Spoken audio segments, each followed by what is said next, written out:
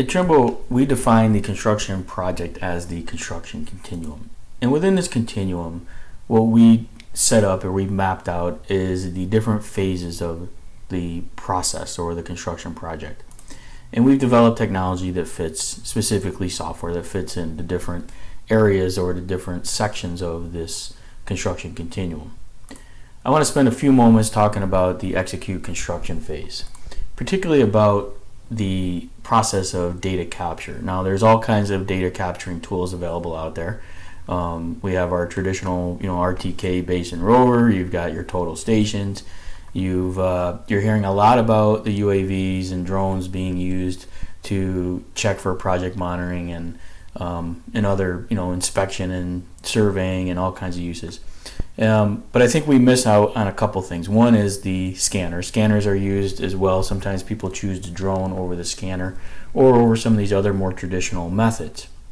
And that's kind of where I want to start the topic or the discussion here and have a discussion about when to use a drone versus other technologies and expose you to some new technology or some existing technologies that we overlook, really.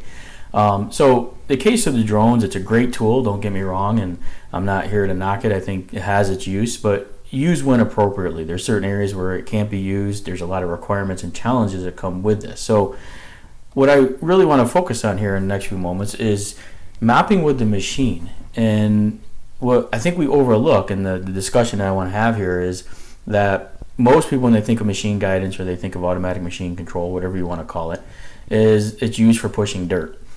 It's used for paving, or there's a lot of different uses for it, but everybody's thinking about laying the material down or moving the material out on the site. But what we fail, I think, to forget or fail to remember and we forget is that it's a survey device. It can be used for collection, whether you've put it on a dozer, whether you put it on a compactor, whether you put it on a grader, or even an excavator.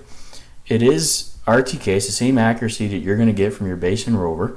It's the same accuracy if you're using a robotic total station, for laying down gravel and using UTS or lasers versus the GPS.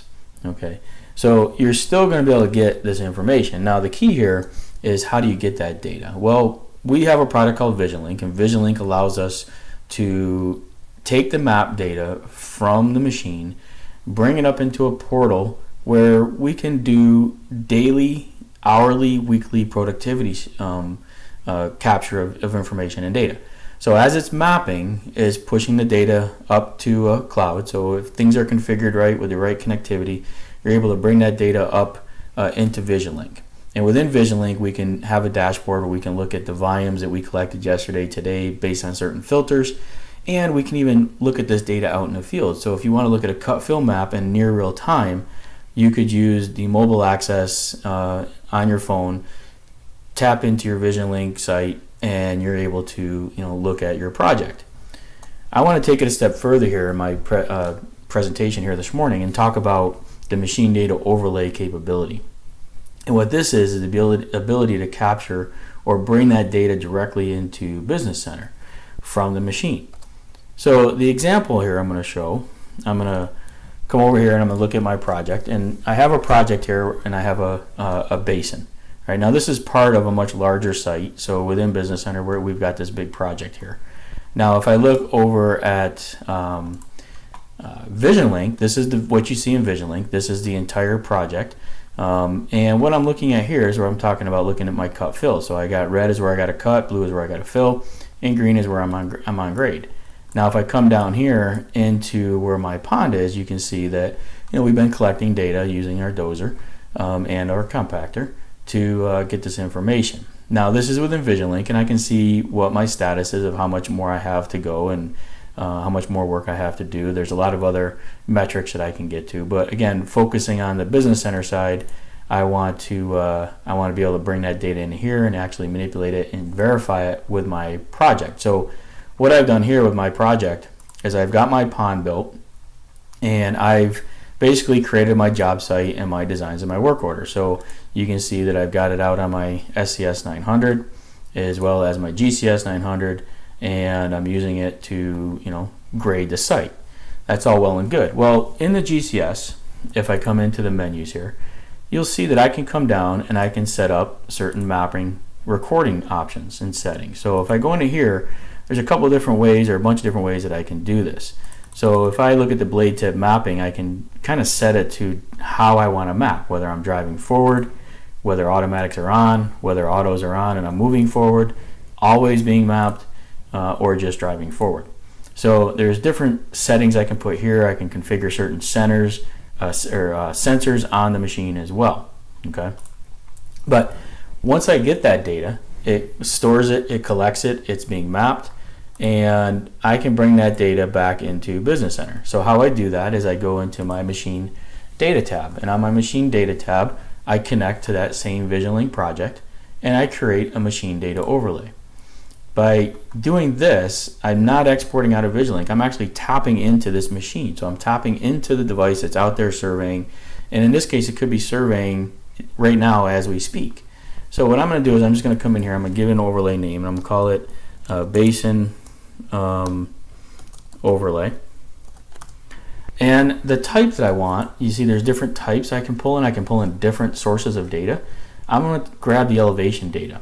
Now I'm also going to filter this to an area where I only want what's around my pond. Otherwise I'm going to get the entire site, which may not be bad, but right now I'm just concentrating on this pond. Now I can also come down to my machines. There's filters. I can choose what machine is mapping and which machine I want to pull the data from. In this case I want to pull it from both my dozer and my compactor. I can set the date range, so I can see, okay, I want to see what they did this week, I want to see what they did last week. Well, I want to go look at the project extents in this case. And then I can also set the elevation type. So I'm going to come down here, I'm going to pick last. I want the last elevation that was collected by that equipment. I'm going to click create, and what it's going to do is it's going to create an overlay. Now once it creates that overlay, I can do all kinds of different things with it. So if we take a look here, here's the overlay, and it's just really showing me the data that's been collected within that area. Now what I need to do, or my next step, is to come in here and create the surface.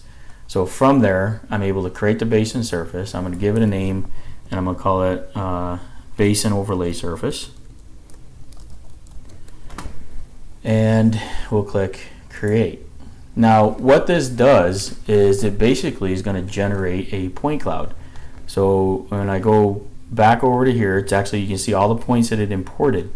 It's creating a scan essentially inside a Business Center.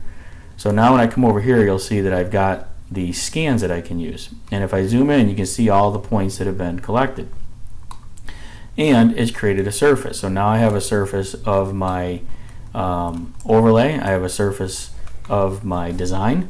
Now you'll see there are some anomalies. Now again, because I have a point approximately every foot, I want to clean this up and make it a little bit more user friendly. So I'm just going to kind of ignore the overlay surface even though it's here, and I'm going to come in and I'm going to create, let's go ahead and turn off the basin surface for a second. I'll leave that on.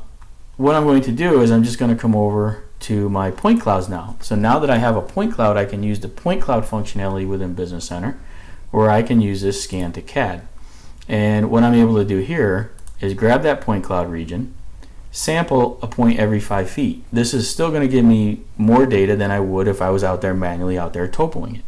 And I'm going to go ahead and put these points on a scan point layer. When I click apply, now again I can do this, the same feature I'm showing you here, I can use my total my SX10 scanner, I can use with a LiDAR point cloud scanner, or I'm sorry, from a drone. So if I got that point cloud in a Business Center, these steps are all the same that I would use with use with that data, those sources. So now that I have those points, what I'm going to do is go ahead and turn off the scan and the overlay, and I'm going to create a surface. Let's call it Basin Asbuilt or in progress. And what I'm able to do here, spell it right, is let's go ahead and call it a work in progress, and let's make it orange. And what I'm going to do here is I'm going to pick all the points on that layer, and we'll click OK. So now I have a surface that has been used from those points. So it's a little bit less data than what was used from the point cloud, but the reason I did this is now I can come in here and I can get rid of some of these anomalies. So I can just go ahead and grab that point, simply delete it because I think it's a bad point. Come over here and do the same thing. I can get rid of that point there, get rid of this one here, and basically now I have my surface. Maybe I come over here. Again, remember, this is a work in progress. There's probably some anomalies that got picked up from that data, but by going from the machine data to these CAD points makes it a whole lot easier for me to manipulate and clean up my site. Okay. So now that I have that, I have my surfaces. I can use my earthwork reports. I can go ahead and create a stockpile depression report, a surface-to-surface report. Check all my volumes. I can simply use my surface slicer to come in here and slice across my site. And if I look at my surface, get rid of the overlay surface and just use my basin versus my as-built in progress, I can see where I'm at out on site really pretty quickly. Right? So I can see that maybe I got some bad shots here.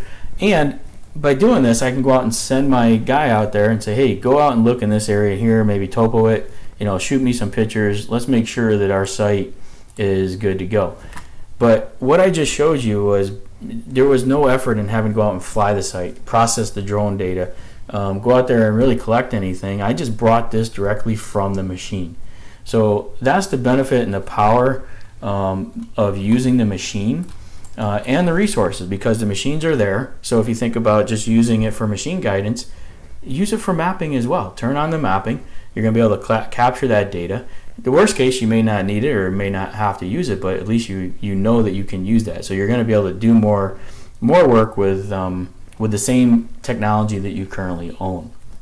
Now I can take this surface and I can, in VisionLink it's actually showing me the progress, but this is a surface in Business Center. I can do more with it. So if you want to know more about this machine data overlay and this entire workflow process, contact us, contact your local SciTech dealer. We're more than happy to take a deeper dive, but I just want to spend a few moments and quickly show you this technology that I think gets overlooked, that is right there. And you actually, if you're using machine guidance and you're using Trimble, GCS or even Earthworks, you're able to tie into VisionLink, tie into your machine through Business Center, and get this type of these types of results. So again, hope this was helpful. Contact us with any questions. We'll be more than happy to come in and discuss it in greater detail.